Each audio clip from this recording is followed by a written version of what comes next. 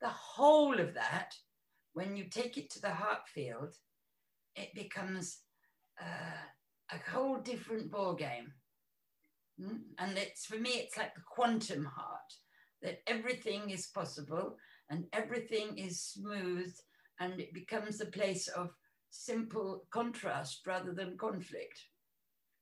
So it's the fun of having different colors and different flavors and different pleasures and different enjoyments and interactions.